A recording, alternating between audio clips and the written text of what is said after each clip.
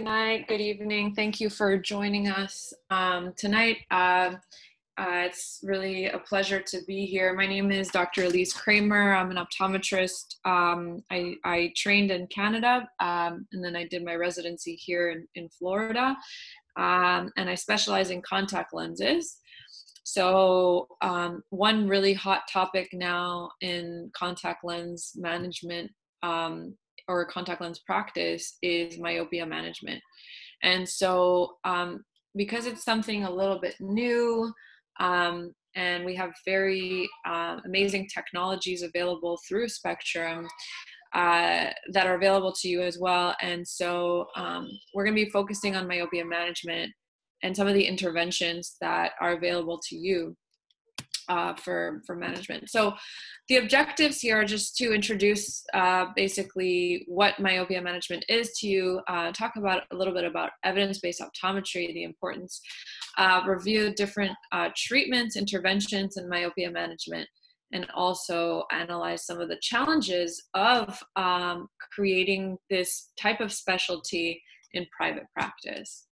So what is myopia management? And I really like this quote. It's a subspecialty in the management of myopia within a practice is an opportunity to better educate patients and their families about the implications of progressive myopia, evaluate patients, and select the most appropriate treatments.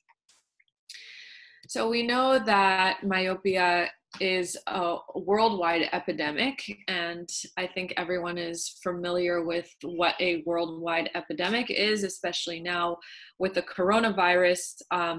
It's a pandemic, and obviously it's hard to compare, exactly the coronavirus to myopia, because the coronavirus it can be deadly, and of course it's contagious. It's a virus, but myopia is something that affects everybody all around the world. And we know that, in Australia, it's about 30%. And, in South America and Central America, it's about 30 or more. And in North America, it's about 30 or more. And we know that the main issue is really in Asia, where we have almost 100% of the continent really becoming myopic. And we know that myopia is one of the leading causes of visual impairment worldwide. So our job as eye care specialists, as eye care practitioners, is to prevent the destruction of eye health from myopia. And so that's really what we need to do. So some facts by Holden and colleagues in 2016 was that 1.9 billion people with myopia worldwide, or 28.3% of the world's population. But by 2050, it's projected that about 5 billion, or 50% of the world's population, will be nearsighted or myopic. In 2010, 2.7% of the world's population had myopia.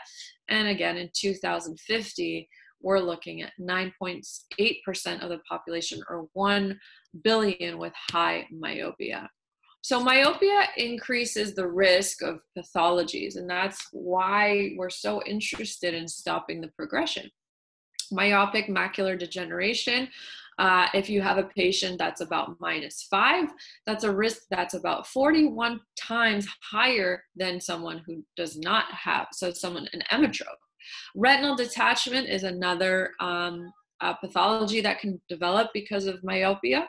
At -5, the risk is about 9 times higher than an emmetrope, and cataracts about 3 times higher than an emmetrope. So first, in order to understand how we can stop the progression, we have to understand what myopia is.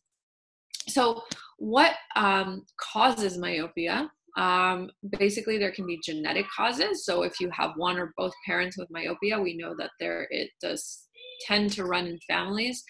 Environmental causes, so prolonged reading or short distance work, greater accommodative lag, and less hours outdoors. And this is important. So we know, for example, looking here at the seasons, we know, for example, in winter, in the northern hemisphere, in winter, the progression of myopia is higher. And that is because in winter, people stay indoors longer.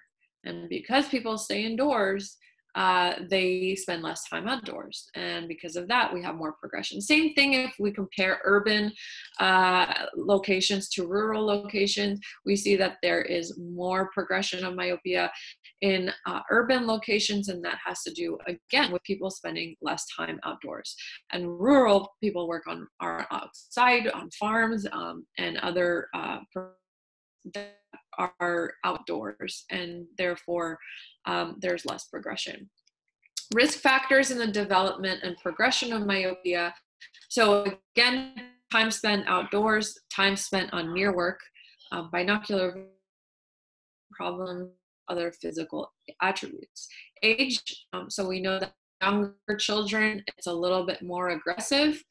Initial refractive error, so the higher the refractive error at the beginning, the more aggressive the progression would be. Current progression, parental myopia, as I mentioned, and ethnicity as well. And so again, what we really want to do is try to correct myopia. And so there's a few ways we can do that. We can do that with glasses, with contact lenses, with refractive surgery. But again, what's more interesting is actually stopping myopia and not just correcting it, because anyone can correct it. But really what we want to do is slow down the progression. So what do we do at an initial consultation? You have the patient come in, take a family history, talk about near work, how much time are you spending outdoors, age of onset or progression if they already are myopic, of course, visual acuity, binocular vision, corneal topography, intraocular pressure, and just looking at the front of the eye. All the rest of those are really to rule out another problem. So for example, a patient with keratoconus would have high myopia, but that might not be irregular myopia. That's a myopia due to the curvature of the front surface, irregular curvature of the front surface of the eye. So you really want to establish what type of myopia it is. Is it a myopia due to a secondary, cause, or is it just myopia? So that's important. They want to assess the risk. So you want to look if the patient does not have myopia, have an increased risk of onset if their parents are myopic, ethnicity, so East Asian, near work, and limited time outdoors. But if they already have myopia, you want to assess what is the risk that these people are going to progress. So less than 9 years old, again, parents, what the refractive error is, and ethnicity are all risk factors.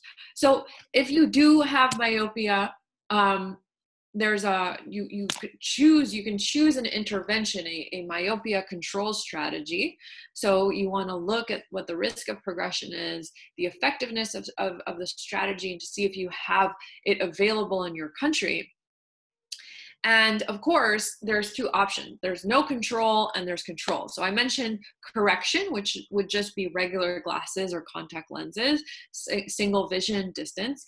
And of course, if you want to do myopia control, there's many different technologies available, such as in soft contact lenses, we have multifocal center distance lenses, extended depth of focus lenses, orthokeratology, also progression addition spectacles, bifocals, peripheral defocus spectacles, and then pharmacological treatment, which would be atropine, or even combination of therapy where you can combine one of the contact lenses with a pharmacological agent. And then of course, if the patient does not have myopia, what we want to do is reduce the risk. So, obviously we can't change who their parents are. So if their parents are myopic, they have a higher risk. We can't change their ethnicity, but what we can do is increase the time they're spending outdoors. And of course, recommend frequent breaks from near work. So how do we want to manage myopia progression? Again, with spectacles, we have these three, which I already mentioned. Contact lenses, we really have multifocal soft lenses, and then orthokeratology, which are gas permeable lenses, and then atropine, Obviously, 1% atropine does work, but it's not something that we recommend because of all the side effects that 1% atropine has. Low dose atropine is really what we do, what we recommend using for myopia management. There's various different concentrations. This talk tonight is not focused on atropine, but I'm sure we will talk more about this in another webinar. And again, combination of treatments is what I mentioned already. So follow up, of course, it depends on the type of treatment that you're doing. If you're doing orthokeratology, you definitely want to see the patient the next day after starting Ortho-K. But you definitely want to see these patients more frequently than a regular patient, a patient that you would not doing myopia management on. And you can see that with drops and contact lenses, we're following them 1 week, 1 month, 3 months, and so on. And if they're wearing glasses, I mean, every 6 months is probably good enough. And of course, this varies based on the treatment, but if you are doing like orthokeratology, you definitely want to do corneal topography at your follow-ups. You want to do intraocular pressure and fundus examination. You can't forget the rest of the eye. So this is just a slide showing you what, that basically you should be following your patients a little bit more closely. So what are some of the challenges of starting myopia management in your office? So we do encourage you to do myopia management, but we're not ignorant of the fact that it's not, it's easier said than done. Basically, one of the main challenges is public awareness. And how do we convince and make parents and patients understand the importance of myopia management? It's hard because a lot of things are not FDA approved. And even though you guys may not have the FDA, it's still something that gives treatments a lot of power all around the world. Off-label uses and of course risks and benefits. So again, it's really important to educate our patients, educate them as much as possible, teach them what myopia is, teach them, what the pathologies are, why it's beneficial for their kids to start a treatment. And of course, it's important to have informed consent. So here is an example of an informed consent that I give in my office. And if you want a copy of this, you're welcome to email me later, and I would definitely be happy to send this to you. But this is just basically explaining what the possible side effects are of each of the different treatments, and you just have them sign at the bottom, even though a lot of these side effects are rare. So another thing is multifocal, bifocal spectacles on kids. The effectiveness is debatable for sure. And of course, there's the aesthetic concern and bullying in glasses. So obviously, we're really interested in contact lenses, but of course, this depends on availability. Of course, thanks to Spectrum, we have this available in a lot of countries throughout the world. And like I said, for multifocal soft contact lenses, we only have a few around the world, like the Milo by Markenovy. But they do have a wide range of parameters. So it's a great lens. And sometimes pediatric populations require a little bit more. So contact lenses in kids, I think orthokeratology is a really great treatment. Unfortunately, none of them are FDA approved for myopia management. They're FDA approved for overnight wear, for the correction of myopia, but none of them really right now for myopia management. Obviously, wearing contact lenses at night does increase your risk of developing infection, but I find as long as you educate your patients properly on hygiene, and proper care of their lenses, I've never had a patient develop an infection. And these can be costly, so it depends on the people you have and their budget. Again, atropine, this isn't available everywhere. Again, not FDA approved for myopia management. The availability, compounding, pharmacies might make formulations that are different from each other. And of course, there's the whole debate about what percentage concentration to use. And there's always the risk of having side effects, even with low dose. So some of the side effects that are possible are allergies, sensitivity to light, and the rebound phenomenon, which is basically when you stop the drop, the myopia progresses more than it would have if you hadn't used atropine. And then again, this is just a graph from one study comparing different concentrations. In the study, you can see the blue line at the top showing that 0.05 atropine is actually most effective in slowing the progression of, or the growth of axial length. And so that, according to the study, is probably the most effective concentration. So we need to train our patients. That's another challenge. Vision therapy, soft contact lenses, orthokeratology, how to put them in, how to take them out. These are children. So obviously, you know, the learning curve might be a little steeper for them. And of course, if they're using drops, you have to add this into their daily routine. So what instrumentation do we recommend for myopia management? Topography is definitely something very useful for orthokeratology. A or B scans, if you can. This helps measuring the axial length. It's not mandatory for you know, monitoring the progression of myopia, but it certainly is very, very helpful. Fundus camera and OCT, you just want to check on the back of the eye, especially in patients with really, really high myopia. They're going to be at risk of developing issues like glaucoma and retinal problems. And then this is something that you can market, so you can announce to other providers and just put on your website that you're doing this type of thing in your practice, and you can probably get a lot of patients that way.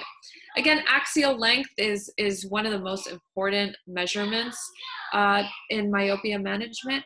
Of course, it's not available in a lot of practices, in most like general practices. I don't have any way of measuring axial length in my practice, so it would definitely be a great bonus to have, but it's not absolutely mandatory to do myopia management. Another thing is, you know, the cost. So a lot of these are additional costs in addition to, you know, regular glasses or regular contact lenses. A lot of these are more expensive, and sometimes insurance is not going to cover myopia management. So the question is this standard of care or specialty? And I really think it should be standard of care because, you know, this is a pandemic.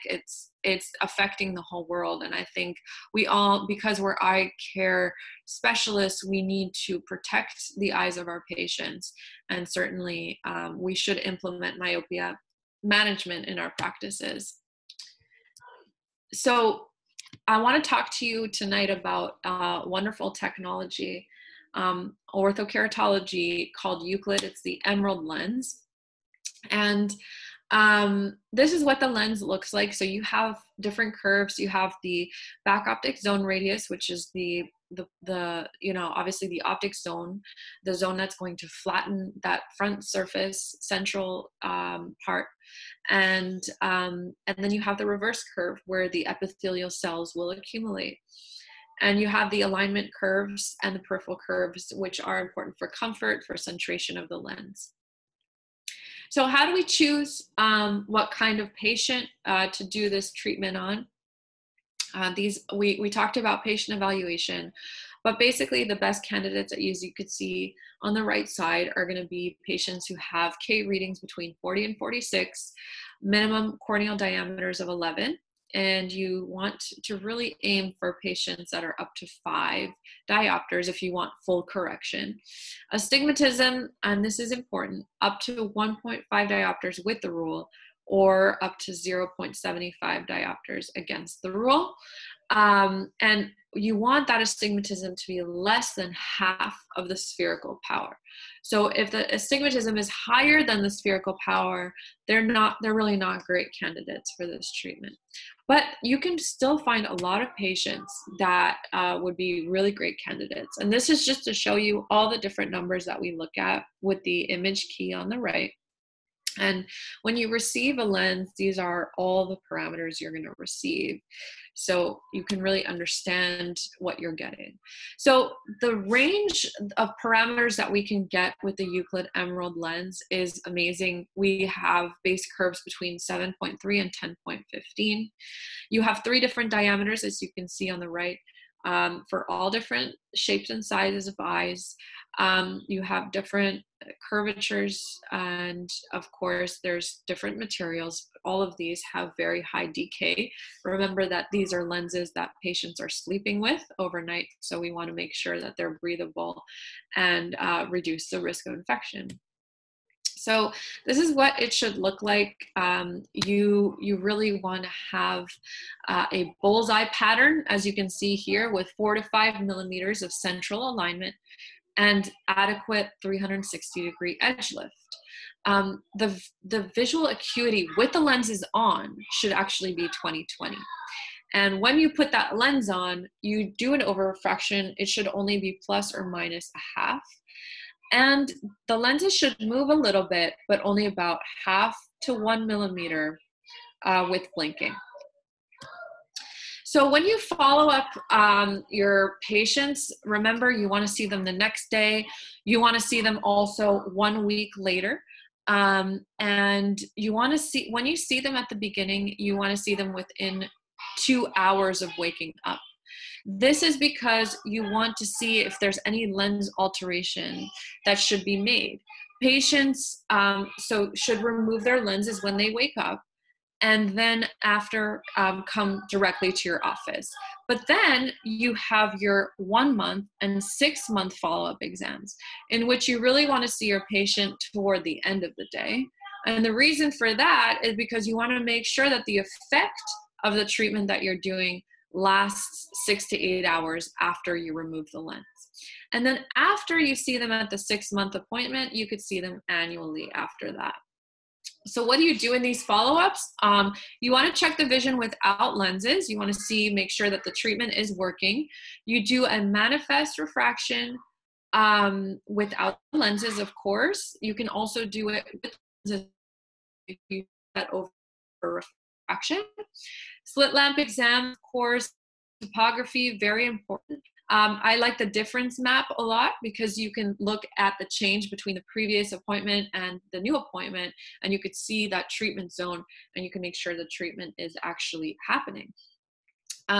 So again, the topography should display about 4 to 5 millimeters centered treatment zone, which is exactly what you're looking for with this 4 to 5 millimeters of central alignment.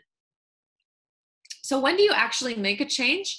You don't make a change until you have the patient wearing the lens at least every night for a week. The lenses need some time to establish their position, and some patients have a little bit of trouble at the beginning. The first night or two, they have trouble sleeping, or they're nervous about it, and so this can definitely affect centration. And you really don't want to make changes until the symptom that they have is repeatable at 2 or more visits. And again, remember that if the patient is not sleeping well, the lens might decenter. So that's important.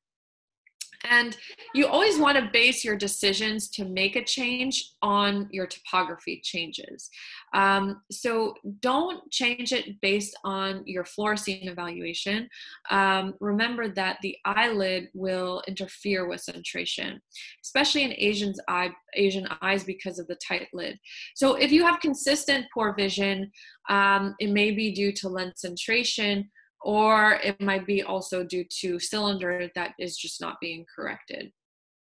So smiley face is one of the things you might see, and on your topography, as you can see here in the image, and that just means that the lens is a little too high. So the lens is loose. So you really want to tighten that lens to achieve centration so you can steepen the alignment curve. And of course, the lab and spectrum will work with you to make these changes. Frown face is the opposite. So this happens when the lens is riding low. Generally, this is a lens that's too tight, so you want to flatten the alignment curve by 0.1. And again, we're here to help you with that. Central island is something that is just a lens that can be well centered, but is just maybe too tight. So you might want to flatten the reverse curve. And if the lens is low, it's probably caused by a tight lens. So of course it depends on how the lens is fitting, but you can get these central islands, which can be fixed as well. Sometimes your lens can move to the right or to the left, so nasally or temporally. This is called lateral decentration, and this is what you'll see on your topography. So for this, just poor centration, what you really want to do is increase your diameter. And this can also happen if you have an excess of cylinder, so a lot of astigmatism, either more than 1.5 with the rule or 0.75 against the rule, and also especially if it is a limbus to limbus cylinder. And this can definitely affect how the lens is going to fit and the centration of it. So basically, myopia management is a relatively young discipline, and the quality of evidence in myopia management is getting better every year. Myopia management should be standard of care, as I mentioned, and there are challenges to myopia management, just like everything else. One thing about the Euclid lens that I think is really important is that this type of lens has an extremely high rate of success in the first fit. So how do we fit this lens? It's really easy, and you actually don't need a diagnostic set. So I think that's one of the main advantages of the Euclid lens. So you don't need a diagnostic set. All you have to do is three things: refraction. You measure the HVID, which is the horizontal visible iris diameter, and you do a topography to get Ks, or you can use auto Ks or manual Ks, and you send those three things. So again, refraction,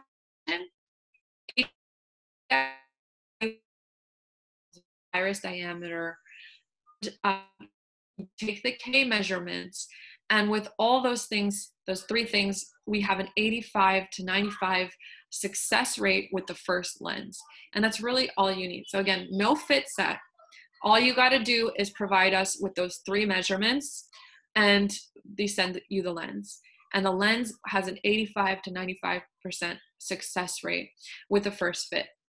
So this, again, is just an introduction to our Euclid Emerald lens, but I've been using it for a while now, and I've really had a lot of success with this lens. It's easy to use. And one more thing that I want to mention is that if you are focused on myopia management and you have a patient that has really high myopia, what you can do is use orthokeratology to correct it partially, and then correct the rest with a soft lens during the day. And studies show that that has been shown to also slow the progression of myopia. So I talk about full correction. Obviously, the idea is we want full correction with orthokeratology. But if you can get that because your patient has a prescription that's over -5, you can still correct it partially and then correct the rest and still have that myopia management benefit. So with that, thank you very much for being here. I'm happy to take questions. Again, you can email me also if you want to, but I definitely think we have time for questions. Dr. Davila, if you want to lead that portion. Yes, thank you very, very much, Dr. Kramer. We do have 1 or 2 or 3 questions. The first one will be, can you repeat what measurements are needed to send to the lab to produce the lenses? Absolutely. So refraction, so manifest refraction is the first one. The second one is going to be K readings. So we try not to take the SIM-K, but K readings, which can be obtained if you have a topographer, you can get K readings from there. You can do manual keratometry, and some auto-refractors will give you what's called an auto K, but what you want to do is get those K readings. I think the best way to do it is with a topographer, but if you don't have that in your office, you can still measure it. And the HVID, which is the horizontal visible iris diameter. So to measure that, again, some top topographers will give you that, but you really don't need a topographer for this. You can just take a millimetric ruler, so a ruler with millimeters, and measure the corneal diameter, which is essentially what the HVID is. So you just measure from one side of the iris to the opposite side of the iris, and you'll get the HVID. So again, manifest refraction, K readings, either from a topographer or manual or auto Ks. And for those K readings, you really want to make sure you measure them several times so that you get a very accurate data. And then, of course, the corneal diameter or the horizontal visible iris diameter, which is abbreviated HVID. Perfect. Excellent. We have people, let us know. We have people so far. I have seen people in the chat from Trinidad and Jamaica. I'm not sure if there are any other ECPs from any other countries. Please let us know. We do have a few minutes for a few more questions if you have any of those. Let us know. Also, we wanted to start, this is the part 1 of the Caribbean series. We wanted to do simple webinars, less than an hour, because I know that you guys probably should fed up already with too many webinars during this 2 or 3 weeks. Tonight, we really appreciate Dr. Liz Kramer for being with us and presenting a brief introduction to myopia control. And Yeah. thank you. And then ortho-K, but of course, like Dr. Liz Kramer said, we're going to have more of those different subjects discussed in the different webinars. If you have any recommendations for us, we're open to. Let us know which other would you like to discuss. The next one will be next week. I'm going to send you guys the invitation probably today or tomorrow. Next week, I'm going to speak about hybrid lenses and also scleral lenses. And our new scleral lens designed by Patrick Caroline and Randy Kojima, it is called Smart Lens. And then a little bit about hybrid lenses, the Synergize platform. So one thing, Dr. Davila, is that a lot of people don't want to start with orthokeratology because they're afraid, it's going to be extra cost for their office.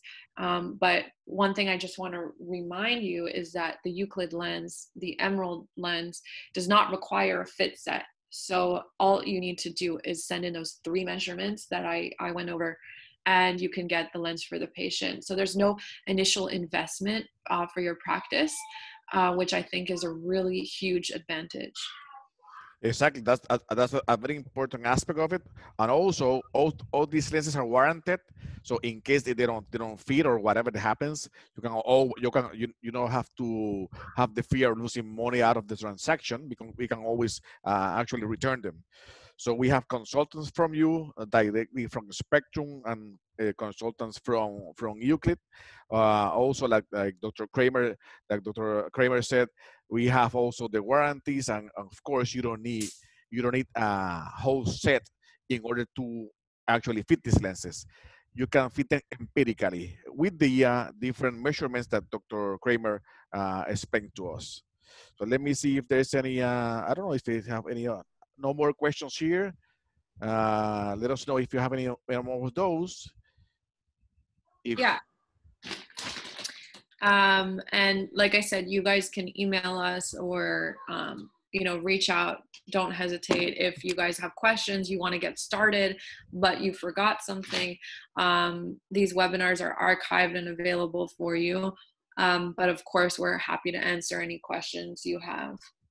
Yeah, also, like Dr. Kramer said, we have a YouTube channel. You can go to YouTube and look for, in the search area, look for Spectrum International. You can subscribe to our channel there. We have been doing, have done at least a dozen already webinars, and they're almost every one of those are already on our channel. So if you want to later on review those webinars, you can do so at your own time. This one will be posted in the next 24 hours.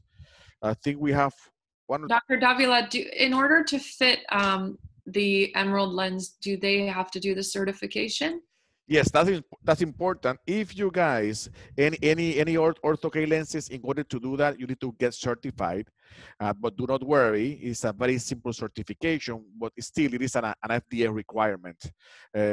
Write to us, or don't worry, anyone, we already, since you are already here on this list. I could show them how to do it really quick if you want. Sure, let's do that. We have time. Yeah, so let me just show you how to get certified. I'll share my screen again. Yeah, share your screen. Dr. Kramer is going to show you how to, where to go in order to get certificated. Yeah, so let me just share this with you. Hold on a second. It is a no hassle transaction, very simple. All you have to do is take a little course and then answer a small quiz, and that's it. So you go to euclidsys.com and you click here. You see my screen, right?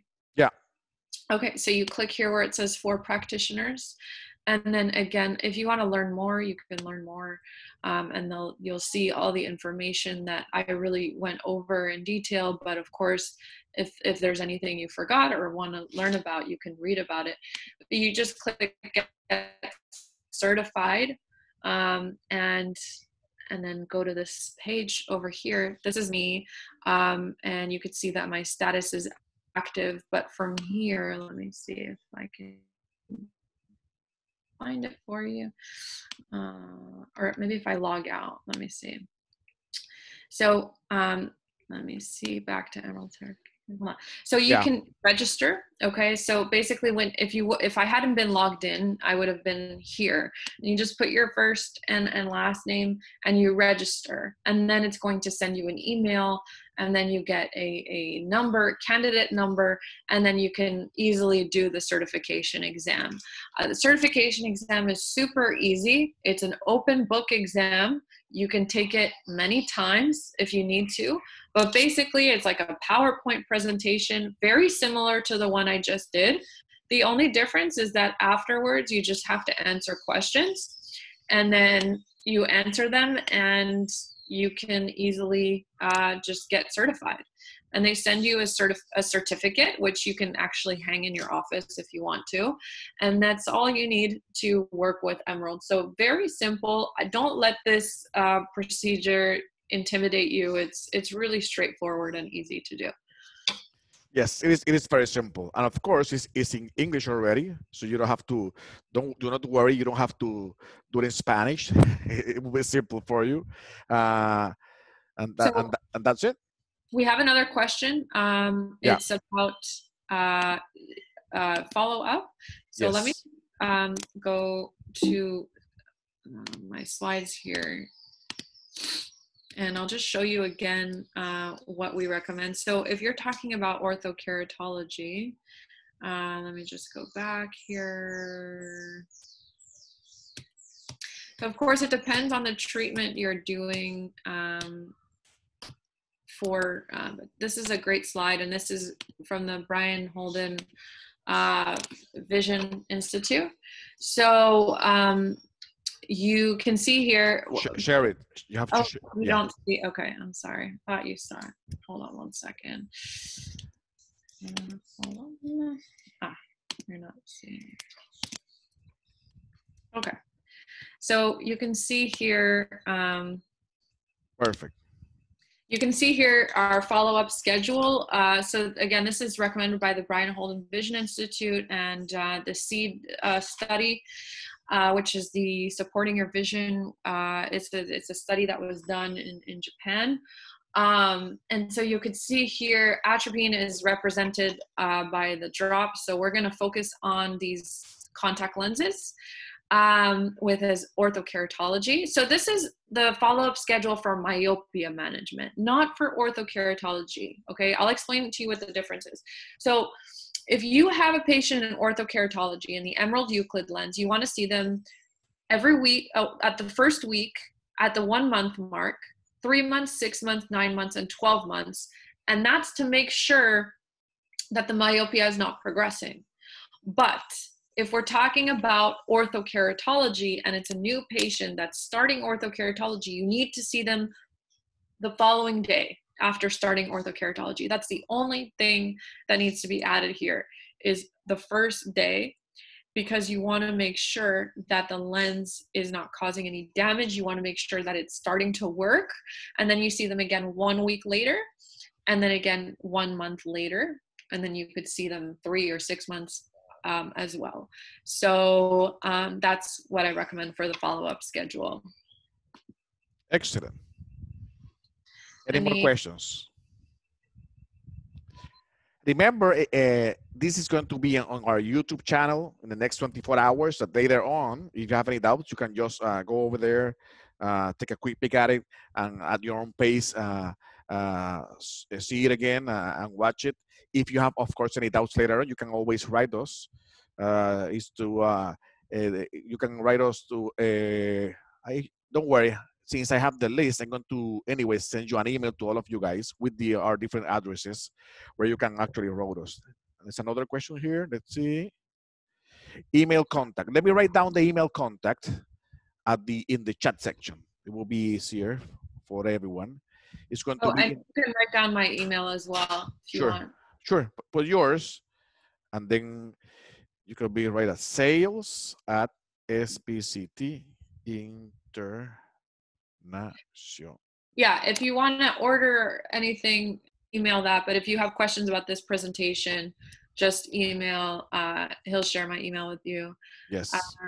Okay, yeah. So I think it's in the chat. To Nalini just asked what the email is, and he wrote it in the chat. So if you just click on chat, you'll see the email there, and I will write down my email as well. So if you guys have any questions, you can reach out to me as well. So if you're writing about information about Spectrum, you have the email there. Any questions regarding the conference? Of course, you have a list also there. Any doubt that arises later on. So really happy that I think I have one more to see. Yeah, we have the email contact already. Remember, this is just the first one. We're going to have at least one more next week. And then from there, we're going to decide how many more. I'm really happy to have all you guys here with us sharing a little bit of information regarding myopia control and the Euclid platform. Next week, Smart Lens, our newest scleral lens, and hybrid lenses, guys. So I'll expect you there. Share the information with your colleagues. Let them know they can actually get information from us. The email, yeah. I wrote the email in the chat section. Can you see the chat section, Nalini?